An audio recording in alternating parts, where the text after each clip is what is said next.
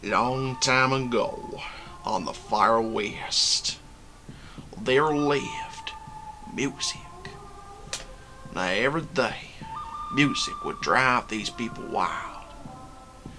So what better to see which one's the best than with the top 10 list. Hello there guys, my name is Coaster Channel and welcome to this video. Now today, big shout out to Jiffy Rug for suggesting this video, so I thought I would pay homage to your suggestion of a video idea. We're going to be splitting this into two videos. One video which is my top 10 UK theme park music, 10 to 6, which is today, and we're going to have another video which is my UK theme park music top 10, 5 to 1. So we're going to have a top 5 in two different videos. So basically, I'm going to leave you on edge with my final 5 and leave that video for a couple of weeks. But I've got all my top 10 written down, so I can remember them, kind of. And yeah, so before we get started guys, make sure you like, comment, subscribe, click the notification bell so you never miss a YouTube video. Make sure you send in your merchandise because I've got some great merchandise that's been sent in. Hopefully we're going to get all of them sorted and get all of them right here on the channel in a couple of weeks for the next merchandise showcase video. We've got other fantastic content coming, more theme park news and updates, more theme park pack openings. We're going to start filming some Meet the Islander type introduction videos for the Alton Towers Does Love Island series, which begins officially in around a month's time, or just over a month's time. But before we get started guys, please keep showing your support for the channel. Make sure you keep subscribing, make sure you keep sharing the channel, because we want to get to 10,000 subscribers by the end of the year if you want me to launch a merchandise website. So let's get into this video and let's check out our 10 to 6 of the UK theme park music.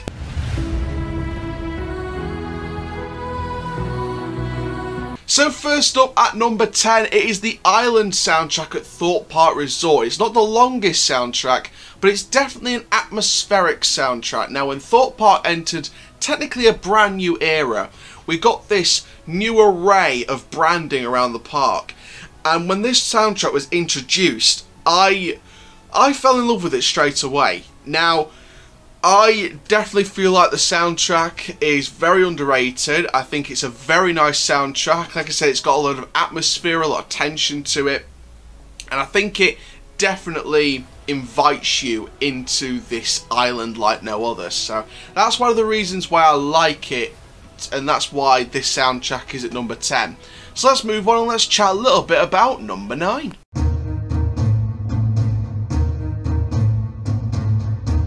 So at number 9, it is the terrifyingly exciting Alton Towers Dungeon exterior soundtrack. Now this soundtrack is magnificent, absolutely brilliant, and I'm a really big fan of this soundtrack. I'm such a big fan of this soundtrack because, again, like the Island soundtrack, it's got this very eerie atmosphere and it's got this sort of build-up of tension. It's got that dun dun dun dun dun dun dun dun dun dun.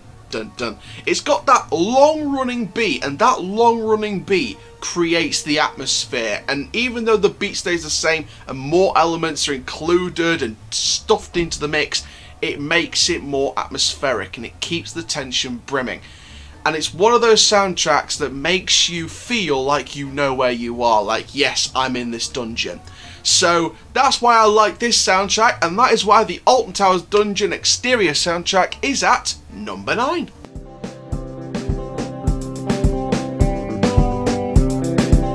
So at number 8 on your UK theme park tracks FM, it is Komali, the African Vekoma suspended looping coaster at Flamingo Land in Malton, North Yorkshire. Now this park is an incredible park for those of you who don't know.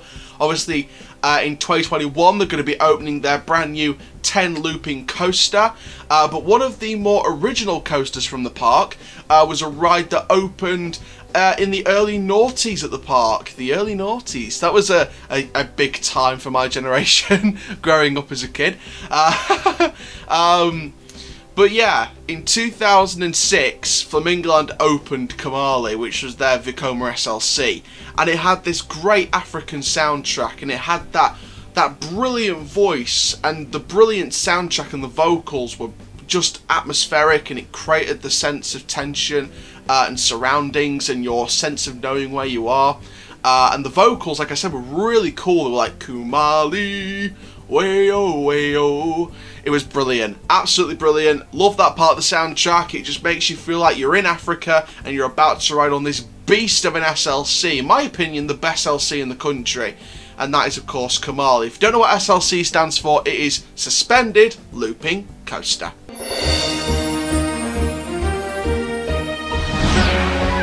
So coming in at number 7 in your Theme Park UK Music Tracks FM, it is the entrance music to Paultons Park. Now, Paultons Park is an incredible family theme park that opened just down right to the bottom of the country near Southampton. It's in a place called Romsey, so very nice looking place from what I've seen from the pictures.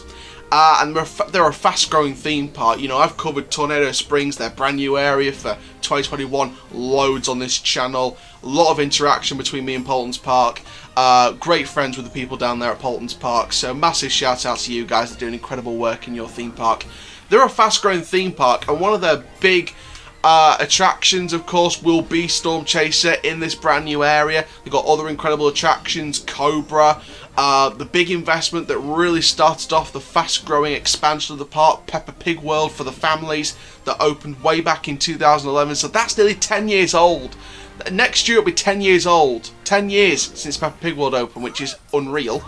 And yeah, basically this park is an ever-growing park, and they've got a great entrance music to fit it. And the entrance music is very kid-friendly, it's very light, it's very bubbly, it's very fun. And it's got a sense of not just atmosphere, but you know the target market from the sound of the soundtrack. Not just the little kids' voices, you know, piping up every now and then going, Paultons Park! It's not just that makes it a family-friendly soundtrack, it's the fact that the music choices, it was the fact that they used that light, bubbly soundtrack as well as the voices.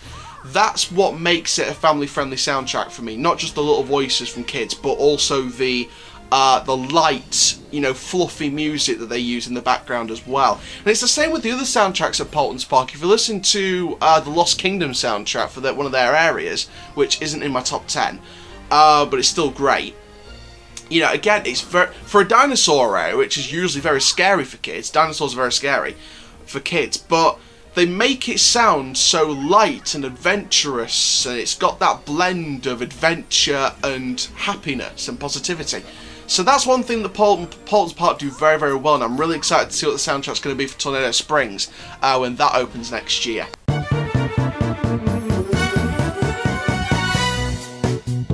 And finally, at number 6, it is the Flume Alton Towers. Now, the Flume is a quacking little ride.